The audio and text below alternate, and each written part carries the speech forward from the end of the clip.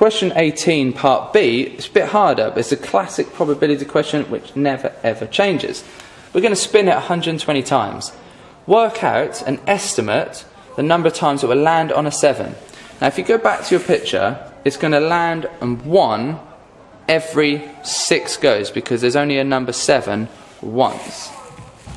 So if it's 6 spins, we're expecting to get 1 7. I'm going to write it like this. So if we were to do 12 spins, we would expect it to come up twice. Now, I can see the link here. I'm going to times this by 10 because 12 times 10 is 120.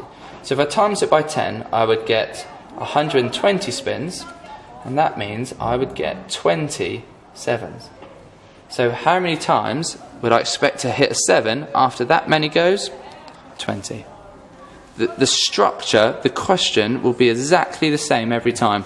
They'll change this and this ratio or this probability, but the structure will always be the same. That was 20.